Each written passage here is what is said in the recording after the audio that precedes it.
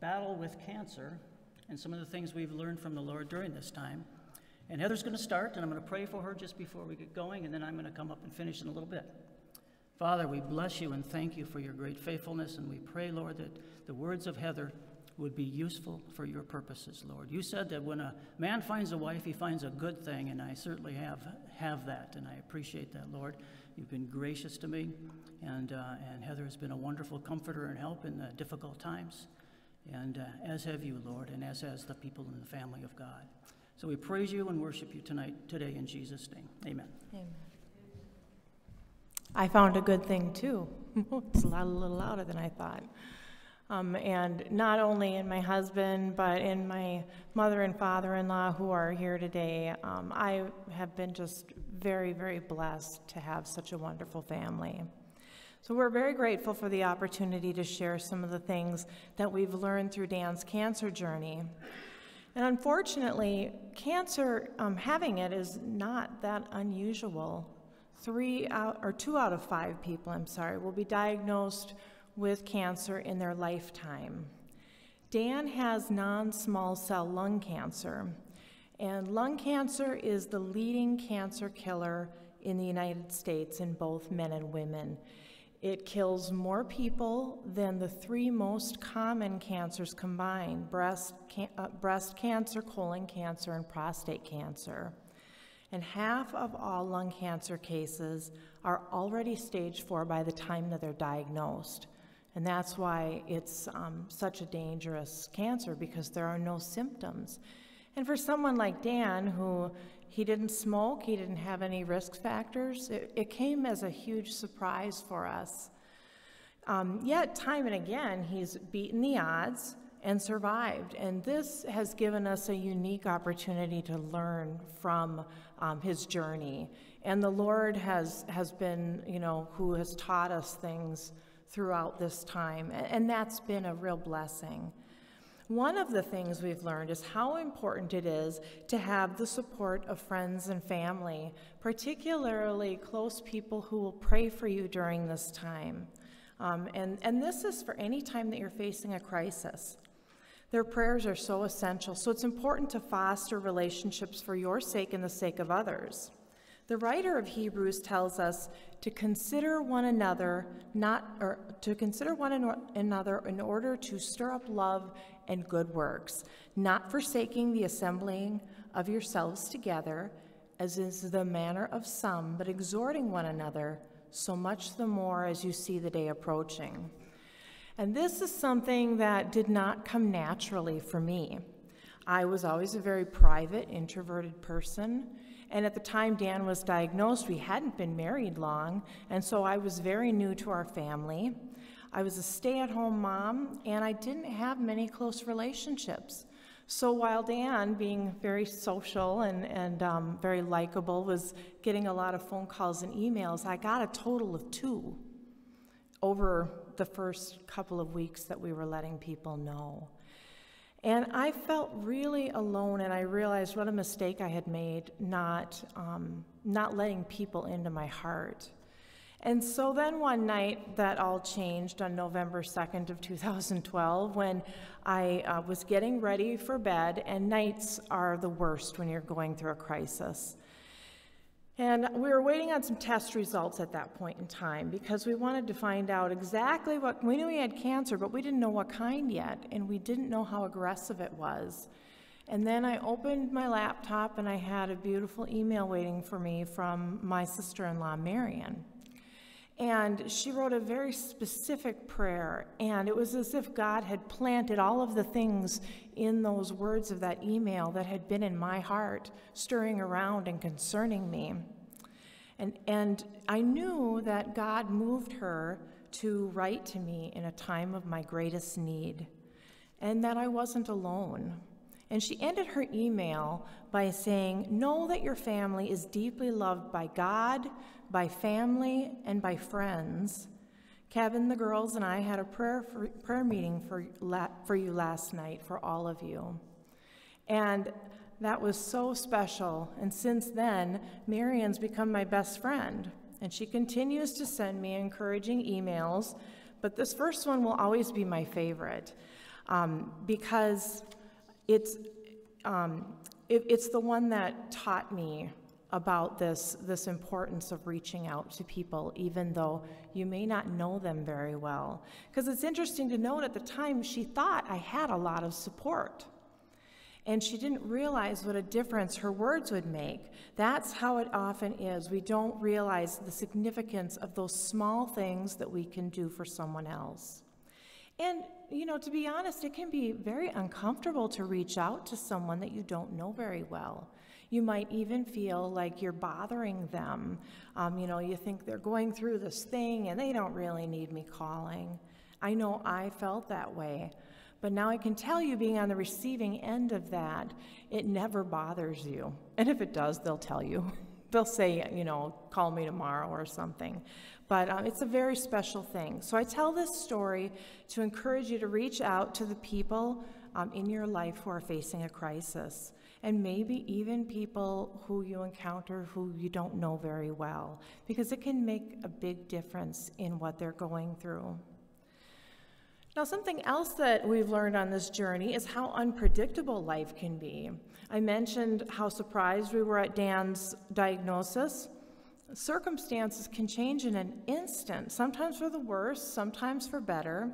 And the Apostle James tells us in his epistle, "Now listen, you who say, today or tomorrow we'll go to this or that city, spend a year here, carry on business and make money." Why, you don't even know what's going to happen tomorrow. What is your life? You're a mist that appears for a little while and then vanishes. Instead, you ought to say, if it is the Lord's will, we will live and do this or that. If you look back over the journey of your lifetime, I'm certain that, like Dan and I, you'll see many detours. Some of them are wonderful, and some of them aren't. It was our 3rd wedding anniversary when we learned that Dan had cancer. And within a week, we found out how serious that diagnosis was, that it had spread throughout his body.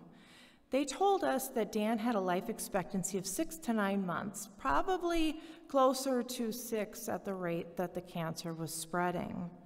And for the first time, we realized what James meant when he said that we are but a mist. It was the time of year when we would normally make our plans for the following summer, and we needed to make reservations and put down deposits for an annual trip to the cabin that all of the Ericksons take.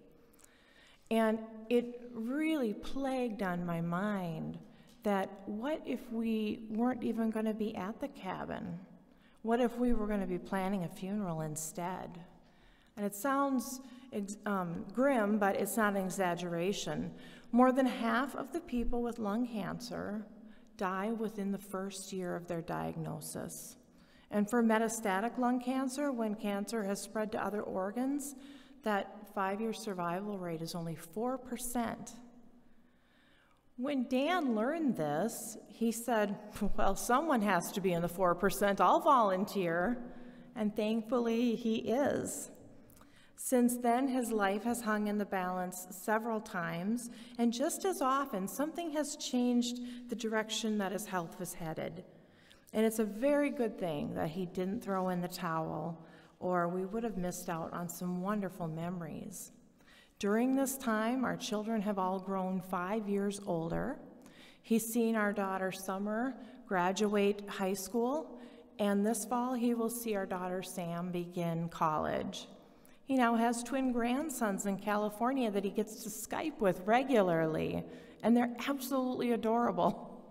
We've taken many trips as a family, and he and I as a couple. Recently, he was told by his oncologist at the University of Minnesota that the treatment he was on was no longer helping him. She said that there were no more conventional treatments available and suggested that he go to the Mayo Clinic to seek something experimental. And this was terrifying, at least to me it was. The clinical trial oncologist at Mayo said it was a miracle that Dan was in as good a health as he is, considering all that his body has gone through in terms of treatment. He advised him to take the summer off and enjoy life, rebuild strength and return when the cancer begins to rear its ugly head again, and then they can try something experimental at that point. One thing that we've learned throughout this journey is that you can make plans, and you should, but be prepared that life will often take a detour. So how do you cope with this reality, this unpredictability of life? You have to trust in God. And when I say that, I don't say that in a sort of flippant way, like sometimes people will just say it, but they don't really think about it. You have to really grab a hold of him and trust in him. When we first told our children that Dan had cancer, they were very young. Emily was our youngest at 8 years old, and Sam was 10, and Summer was 14. And each had their own unique way of reacting to the news and dealing with the reality of having a parent with cancer. It was Sam's reaction that surprised me the most, because she said, "Don't worry, God will take care of us." And as a Christian, I should have had that same reaction, but I will confess to you, I didn't. I wondered if she didn't fully comprehend the gravity of what we were telling them. But as time went on and she learned more and more about what was happening, her response never changed. She seemed to have either unshakable faith or enormous naivete. It became clear as she grew older that she was fully aware of Dan's prognosis, medically speaking, that it was not good. Still, I wondered how she reconciled the knowledge that of her strong conviction with that knowledge that Dan was so sick, along with the faith, and made them match up. So recently I asked her about it, and she said, "Well, I've always known that Dad could die, but I also know that God will take care of us, and even if that happens." So faith in God and an understanding of the reality that you're facing, they don't need to be incompatible. Beyond this life is something even more important that we as Christians hope for, and that is our eternal hope. The Apostle Paul writes to the Corinthians, "If we have put our hope in Christ for this life only, we should be pitied more than anyone." We must know that in the span of eternity, the time that we have here on earth is but a blink of an eye. So whatever difficulty we may be called to endure, we can take comfort in the fact that eternity awaits us. After so many ups and downs of facing cancer, you would think we would get used to bad news. But the truth is, you never do. You're like a boxer in the ring, and you know the blow is going to come, but it still hurts. And when we get a scan result telling us that Dan's cancer is progressing, we feel those fears.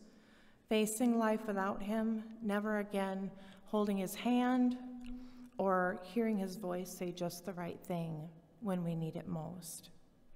But then I imagine one day that Dan will be standing before Jesus, and he'll be in the presence of his heart's greatest love, and all of his pain and suffering will be a thing of the past. And on that day, no matter how much pain I'm feeling, I can be grateful for him. And that is the hope that we have. I thank you very much for being here today and sharing in our story, and I look forward to hearing what Dan has to say. Thank you.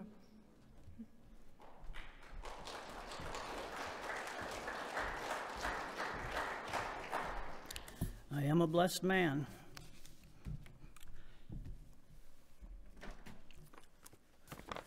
Over the last 5.5 years, I haven't felt well a good part of the time. Want to switch over? Okay. Sorry about that. But the Lord has been gracious to me, and I have been writing a little bit. And we have some books here, after this service. If you have any interest in them, we'll sign them. ABCs of the Bible, 200 2-minute lessons on the essentials of the faith. I wrote that a couple years ago. It's on Amazon and all that stuff, but we have them here today, hard copy. And then just this past December, praying the Psalms. One of my favorite things to do in prayer is pray the Psalms, and it's become a real exciting addition to my prayer life, and I share some of my methods of praying the Psalms in that book. Heather wrote a book, and it's selling well all over the world, actually, Facing Cancer as a Friend. A response has been really good, and it's really, really a great book with what to do and what not to do with people that are in crisis mode, what to say, what not to say. It's just a wonderful book. Heather also wrote, and we got a couple different colors, it's the same book, The Memory Maker's Journal. And it's about 200 pages, or 300 maybe, of questions like, have you taken up any late in life hobbies? Questions about school as a child, questions about faith and family. Anyway, I'm doing this right. I'm filling one of these out right now. The thing I wish about a lot of the people that have died already in my life, I wish I knew more about them. And this is several hundred pages of questions to cause a person to think and then write down the answer, and it just about covers everything in life, and it's a pretty cool book. Heather's third book is just about out. We don't have it here today, but it's Facing Cancer as a Parent, and it's all about how to do that. And so much for our intermission.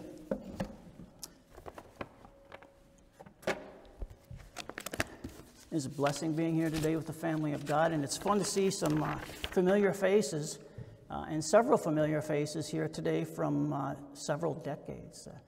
It's a joy to be here and a joy to see you folks. As you know, we've been facing this cancer battle, and one of the things I've learned through, I'm going to kind of enumerate 3 things I've learned during this last 5.5 years. And one of the things I've learned is that we learn things during a trial that we wouldn't have learned if we didn't go through the trial. If things always go good, there's just a certain part of life and lessons that we miss out on. So a trial and a difficult time can be our friend. And we have the opportunity, when we go through difficult times, to become a person that we wouldn't have become if we didn't go through that trial. It's lessons to be learned. Heather and I would rather have remained ignorant of a lot of these things that we've gone through. We've become an expert in all kinds of things that we wish we never knew about, and we've learned all kinds of interesting Latin words and words that are hard to pronounce, and my body has felt all kinds of funny things that I'd rather would not have felt, but I don't know if I would have traded this experience for the lessons I've learned and my closeness to my Heavenly Father. Someone once said, "Don't waste a good trial." John Piper, we know John Piper, wrote a little booklet called Don't Waste Your Cancer. Trials stink, but there's a silver lining in most trials, and there's things to be learned and a life to be changed. Difficulties in life happen, and it's no big surprise that the scriptures are not silent about difficulties in life. There's numerous verses that talk directly about trials, although maybe not quite the way we would expect it to. And I'm thinking about a couple of them in James chapter 1, verse 2 through 4. Count it all joy, brethren, when you meet trials of various kinds, for you know that the testing of your faith develops perseverance. I guess that wouldn't be the first thing that I would think of when something bad happens to me, is count it all joy. But there's a reason, as we just read here, there's a reason God says to count it all joy, and it's because the testing of your faith develops perseverance. It helps you become a better person. Romans 3 through 5 kind of says the same thing. Rejoice in our sufferings, knowing that suffering produces endurance. Endurance produces character, and character produces hope. Again, we have the opportunity to become a better person than we would have become if we weren't going through that trial. So in an effort to be a bit of a good student during my difficulties, I've learned three things, a number of things, but I'm just going to enumerate three things briefly that I've learned that have been real helpful, and things that you wouldn't have to go through a trial to learn. Maybe you can learn from someone else. We've all gone through difficult times. We all know people who are going through difficult times, and we can learn from them. But we can learn these things without going through the trial, too. And the first one is servanthood. Psalm 46:1 says, God is an ever-present help in the time of trouble. And I found him to be that faithful, ever-present help in the time of trouble. But sometimes God is our ever-present help through his people, through the family of God. We've heard over and over, I don't think it's in the Bible, but we've heard it over and over that we are his hands and his feet. And that just really is largely true. I haven't always been the best. I've been a believer all my life, but I haven't always been the best person when somebody else in my life has had a difficult time. You know, I'd pray for them, I'd feel bad for them or whatever, but I really wouldn't inconvenience myself significantly to get up and go put my hands on the situation and help. And so when 5.5 years ago I was diagnosed and all of a sudden people are coming out of the woodwork to do that very thing and come and serve and bless me, I learned quite a lesson. And I learned it thoroughly, to the point where oftentimes I keep my radar open. I enjoy doing that, to go visit somebody in the hospital or go pray with somebody or something like that. I've learned a lesson, and I've become probably a better help to people as a result of learning that lesson through God's people who have been blessing me for these last several years. 2 Corinthians 1:3-4, Blessed be the God and Father of our Lord Jesus Christ, the Father of mercies, the God of all comfort, who comforts us in our affliction so we can comfort others in their affliction. And I found that to be a great blessing and a privilege to learn to help others.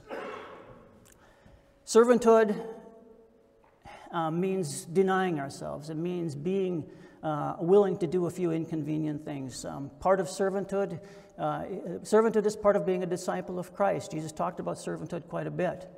I remember the song, if you want to be great in God's kingdom, learn to be a servant of all.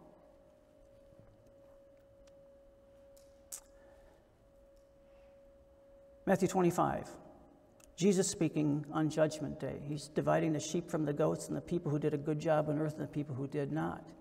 And he says to the sheep, he says, Blessed are you by my Father, for I was hungry, you gave me food. I was thirsty, you gave me drink. I was a stranger, you welcomed me in. I was naked, and you clothed me. And the sheep didn't quite understand what he was talking about. When did we see you naked and clothe you? When did we feed you? When did we give you something to drink? And he says, when you've done it to the least of these, my brothers, you've done it to me. And that's all about servanthood. God has a soft heart towards people in trouble. And I found it to be a great privilege to be on the receiving end, but also a great privilege to start being on the end of helping people in their time of need. Second thing I've learned is seeking first the kingdom of God, kind of managing the busyness of life. Matthew 6:33, one of my favorite verses in the Bible, seek first the kingdom of God. And I kind of like to add on to it, and everything else is a distant second. Because we're Americans, we're busy, right? Land of opportunity, hard to say no, lots of good stuff to be involved in. But most of us probably would have to admit to maybe even being too busy, right? Someone once said, if we're too busy for God and we're too busy for others, we're too busy. And that makes sense? And we can find ourselves busy in this life, in this wonderful American life, but we can find ourselves busy with lots of good things, but too many good things sometimes can turn into a bad thing. I was talking to my discipleship group yesterday morning, and we were talking about doing some review of the weeks of discipleship that we've been going through. And one of the emphases in the group, probably the biggest emphasis, is spending daily time with God. And a couple of the guys were speaking up and they said, you know, I just have not been able to do that for a while now. Life is busy. I'm busy working and I'm doing other things, and I don't get home until 9 o'clock at night. And I just I get tired. I don't have any time for God after that. It's a good example of just being too busy for God and misplaced priorities. Who in their life approved their schedule? They did. And so they let their life get too full and too busy for God. If it's too busy in our life, or if our life is too busy and we are not able to spend time with God or not able to take a break and go help somebody else in need, then we're too busy and something's got to go. And that something isn't God, is it? Something in our schedule has to go. You know, sometimes we have seasons of busyness that just have to happen. But I have been myself the person and rubbed shoulders with other people for decades that can go decade after decade of being too busy and not and end up spiritually a mile wide and an inch deep with no depth in our lives. It takes a conscious effort to keep this from happening. In Mark chapter 4, we read about the parable of the sower. And we won't go into all of it, but the sower went out to sow, and he planted some seed along the road and on some rocky places and among some thorns, and then in good ground. And Jesus went and interpreted this, and he said the seed is the word of God, and it's sowed in these various places, and particularly amongst the thorns I wanted to just comment on. It says among the thorns, those who hear the word, but the cares of this world, the deceitfulness of riches, the desires for other things enter in and choke the word. And so as we read about this, you know, some of this stuff is not good. Deceitfulness of riches, the desires for too many things, covetousness. But the cares of this world aren't necessarily bad things. They're things that have to happen in our lives. They're just life things. We have to eat. We have to have a shelter. We do things with our kids and all that kind of stuff, grandkids, whatever. But too many of these things choke the word and make it unfruitful. And it's, I would assume everybody here wants a life that is pleasing to God, wants to know God better now, or better next year than we do now, and want to be pleasing in His sight and want to hear well done because we really did do it well. And a big part of that is spending time and getting to know God and getting to know His Word and being close to Him. And if our life is too busy, it's just not going to happen. And so what I've learned during 5.5 years basically of being sick a good part of the time and having very little energy, and I've had to really make some priority choices. But the priority choices, first of all, had to be seek first the kingdom of God. And then whatever else I could do, I wanted to make sure that God didn't get the leftovers. He got the first fruits, kind of like tithing. When we read the Bible about tithing, it always says that we're supposed to give the first fruits of the income. And why is that? It so gets done. Because if we don't give the first fruits, what happens? We pay the payments, we buy a few things, and whoops, there's not enough money for God. He gets the leftovers. Well, it's the same in life. Consciously saying yes to things in our life in light of whether or not we really do have time and not kick God out of our schedule is the way we need to look at it. The last thing I want to mention is an eternal perspective. There's whenever I sign my book on ABCs of the Bible, I include this verse in Colossians 3:1-2. If you then have been raised with Christ, seek those things that are above, where Christ is seated at the right hand of God. Set your mind, or some translations say affections, on things above, not on things of the earth.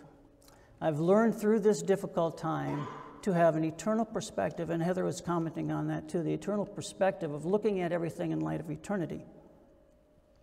Throughout the Bible, we're called pilgrims and strangers and aliens, and like Heather was mentioning, we're in the book of James chapter 4, where our life is likened to a vapor or a mist that appears for a little while and then vanishes away. Of course, the underlying message there is it's short. And how we live here in this life determines how things are going to go in the next life. If you would imagine with me, just it's kind of a funny thing here, but if you imagine with me an extension cord, let's make it an orange extension cord. We can probably all imagine that pretty well. And it's a real long extension cord. In fact, it doesn't even end. And on the one end of the extension cord, we've got that little black plug, don't we? Most extension cords have a plug at the end, and then orange ones sometimes have a little black plug, and it's about that long. And if you would imagine with me that little area, that little black part is this life. And that orange part is eternity. And what we do in this little black time determines how eternity will look. We all get to heaven the same way through the blood of Jesus, through his sacrifice for our sins. But the rewards and the things that God has us responsible for in the next life are determined by what happens in this life and how we live this life. Matthew 6, verse 20, talks about laying up our treasures in heaven. And I like to think about an eternal perspective and laying up our treasures and living our life now with an eternity in mind, kind of like retirement. We get a check from the boss, and we can do whatever we want with that income, but some people wisely set a certain part aside into a retirement account and defer the use of it till later. They've got the freedom now to spend that money if they want. They can spend it on a vacation or buy a car or whatever, but they defer to later, set it aside for later, and then when later comes, there it is. And that's kind of what we can do in our life when we have an eternal perspective. There's an account in the next life that God is keeping of our life and our treasures and our energy and our time and what we've done with these things. And when we do them, do these things with an eternal purpose in mind, and it makes an eternal difference in people's lives, there's an account being kept, a ledger being kept about these things, you might say. And when we get to the next life, everything we've laid aside for our eternal retirement is sitting there waiting for us. Whereas if we just spend our life and our energies and our money just on ourselves in this life, the account's going to be kind of skinny in heaven.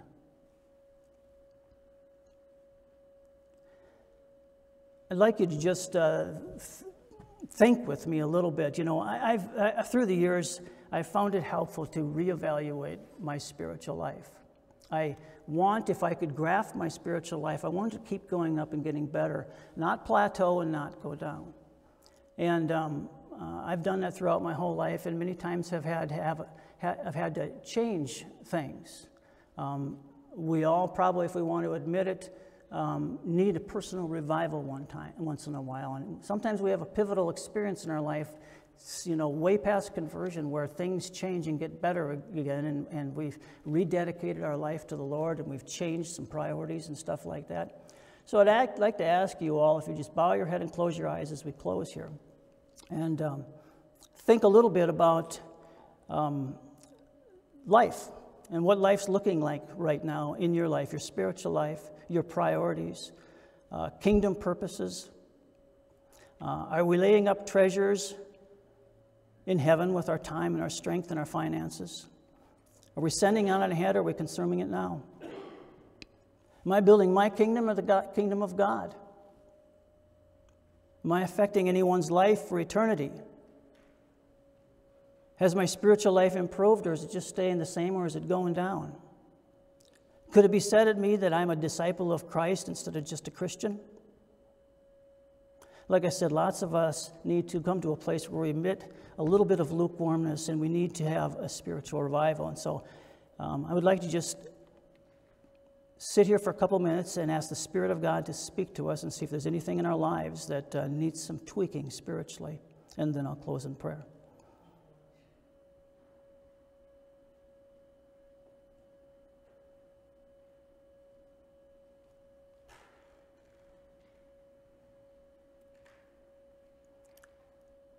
Father, it is a blessing to be called a believer, a son of the Most High, and to have an eternal inheritance that you say will never spoil or fade away. It's been an incredible privilege, Lord, to be adopted into the family of God. And whatever opportunities we have in life, to be able to dedicate those opportunities to eternal purposes. We thank you, Lord, for their strength to do the work of God. We thank you, Lord, for the conviction and the desire to do the work of God.